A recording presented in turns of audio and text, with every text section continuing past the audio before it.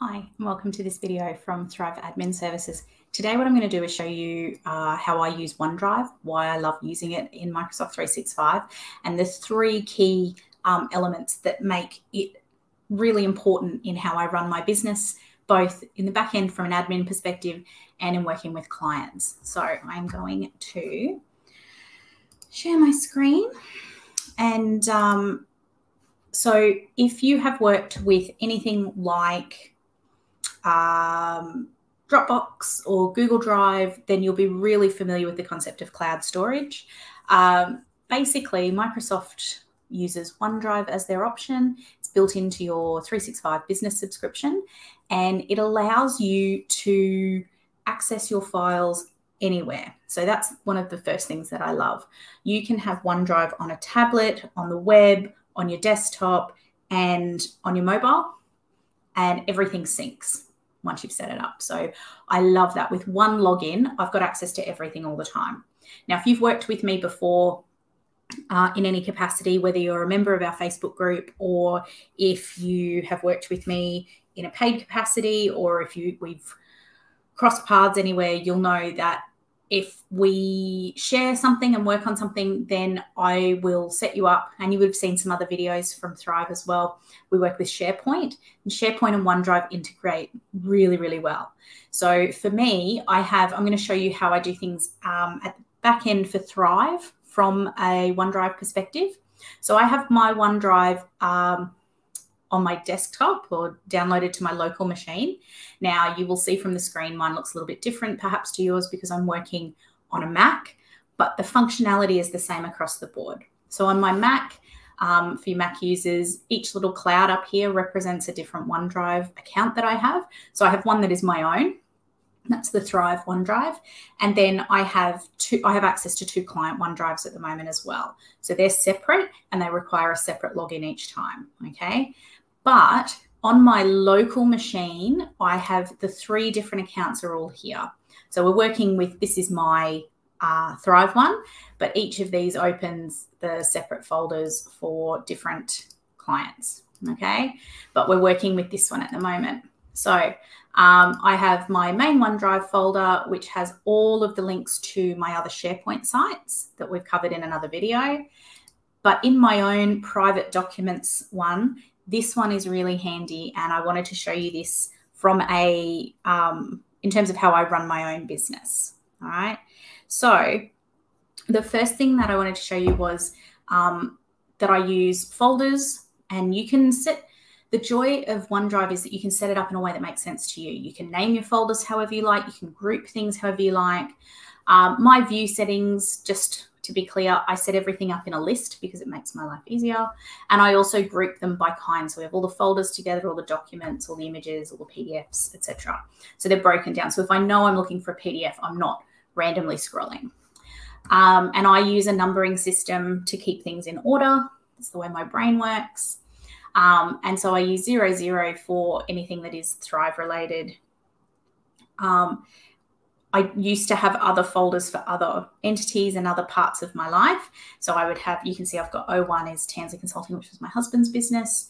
And I used to have 02, which was personal. All right. But I keep that separate now as well. So I have everything broken down this way, and then it's sorted alphabetically. I wanted to show you how I do the collaboration element of working with OneDrive. So for me, I work with a social media manager, and she has access to another one of my OneDrive. So if I go back to the main one, I have one that is Thrive Social Media.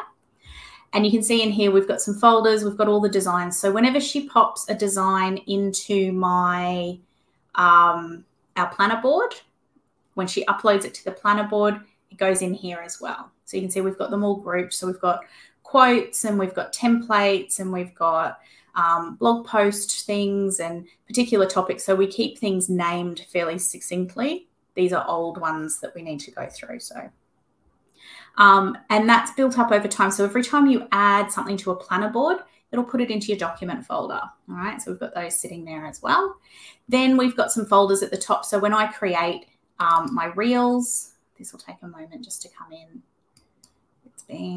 It's been playing up a little bit lately. Which one have we got? There we go. So once I've got things that are categorized by folder, then we pop them in here, and we try and keep them really clear. I pop all our reports here.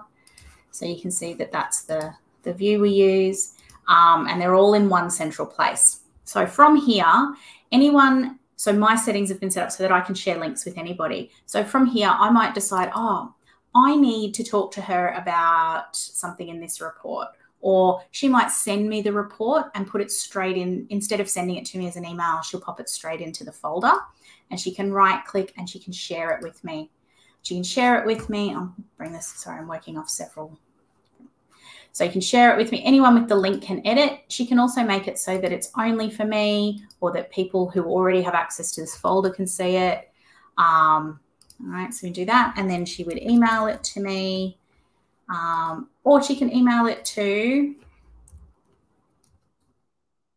all of the Thrive admin members as well. All right. So she can then send that email to me, and it has a link in it. I can click on it and I'll open it up. Means that when I click on that link and open it, I'm opening it in this folder. So if she's still working on the document, I'm seeing the current version. And that's a huge bonus when you're working with things that are evolving all the time, like a social media content calendar, or whether we're mapping what content will go where, and we're having a play around with that calendar, or if we're coming up with an ongoing list of sort of some key tips that we want to cover. I can say, look, hey, I've popped these into the list. Don't forget to check it out. Here it is. So that we can keep, she's always looking at the most current version of what we're working with. So the collaboration elements for OneDrive are fantastic. And I can collaborate with her whether I'm on my desktop, whether I'm on my laptop, whether I'm on a tablet, or whether I'm on my phone. That brings me to the next thing that I love about OneDrive is I can access it anywhere. So I'm just going to stop sharing for a second. So I wanted to show you, so on my phone, so I have the OneDrive app on my phone as well. And so here you'll see I've got all of the folders, and they're the same as all of the ones that I might have. Here we go. So you can see that's the same folder. Oops, it's a bit, sorry, the light is playing up a little bit. And then if I go in here, oops, wrong folder. If I go into my social media folder, you will see that that's the same set of folders that we've got. Yeah, it's a bit blurry. But so I can do it on my phone when I'm sitting on public transport, if I'm waiting at a cafe, if I'm out and about and she says, hey, can you just check that today's drafts are right to go? Bing, bing, bing, done. So I love being able to do it on the phone, so I don't have to pull the laptop out if I'm out somewhere. It's really, really handy. The last thing that I really love is the ability to free up my inbox. All right, so you'll see Thrive's channel has another video about sharing links with OneDrive, and you saw me do it just before. Sharing a link, whether you do it directly from here or whether you copy the link and paste it into an email and make it a pretty hyperlink with different text, is a huge deal. You can share links to files of up to 100 megabytes.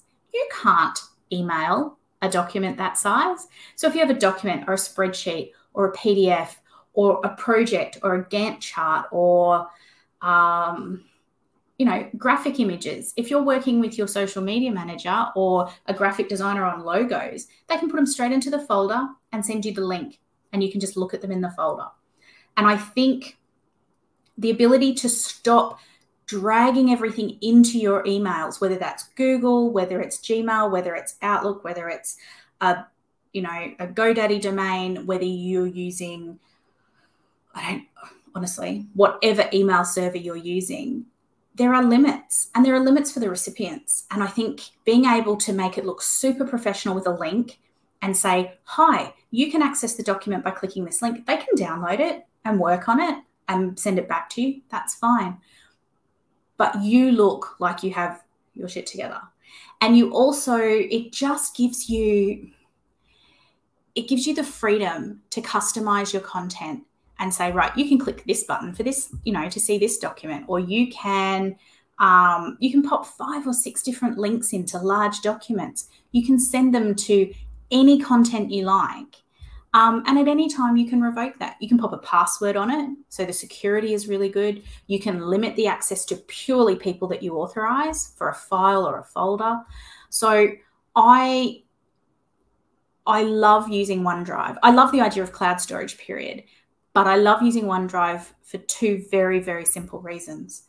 One, I don't pay a cent extra to have all of these tools. So by paying for Microsoft 365 Business, I have OneDrive automatically. And it's there, and it's not another login, and I can just jump in and work with it straight away. So from a financial perspective, it makes sense to use it. And also, you know, from a time perspective, I'm putting my files in there. Why wouldn't I just be using that tool? Everything's linked, everything works. The other reason that I just love OneDrive is that it gives me the control, the security and the control to allow people in, to stop people from looking at things, to restrict access, to move content, and to share content in a way that fits with how I do business. So I personally segment everything, and I only allow the people who are working on that project to have access to that project folder. When that project finishes, I just remove everybody from the access. So no one else can access it after I've finished. No one's coming in 6 months later with an old login or an old link that's going to work, because they're no longer allowed. And I can do that as I like. If a project ends and the client has everything, and then we finish and we're not working on anything else, I just shut down all of their access. If we start working again, I re-invite them. But everything is cleaned up in the meantime. They only have access to current content. It's perfect if you work with subcontractors or team members. You can give them access to certain files and folders and not others. From an HR perspective, from a finance perspective, it's just a really sensible tool to use. So if you have a Microsoft 365 subscription and you are not already using your OneDrive, and you may have Google Drive, you may have Dropbox, you may be using something else completely, have a look, have a play, set up some folders, pop some of your content in and see how it works for you. It may not be for you, and that's totally fine. But why pay for something that you don't need to? Why pay for a Dropbox workspace or a Google workspace at X number of dollars per month when you've got this unlimited tool at your disposal? I've been working with it now for over 12 months.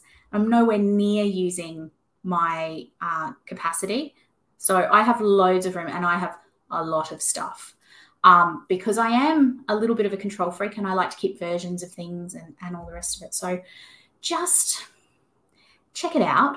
Have a good look. If you have a question about working with OneDrive, or you've got any problems, you can pop a comment on this video, or you can pop over to Facebook and find our free Facebook group, Microsoft Dynamos, where we answer loads of questions about this sort of stuff all the time. If you like this video, you can subscribe to the channel so you'll be notified whenever anything new pops up. You can follow Thrive on Facebook, LinkedIn, Instagram, or Pinterest. Just search for Thrive Admin Services, and that's where you'll find all the best tips and tricks for getting more bang for your buck out of your Microsoft 365 subscription.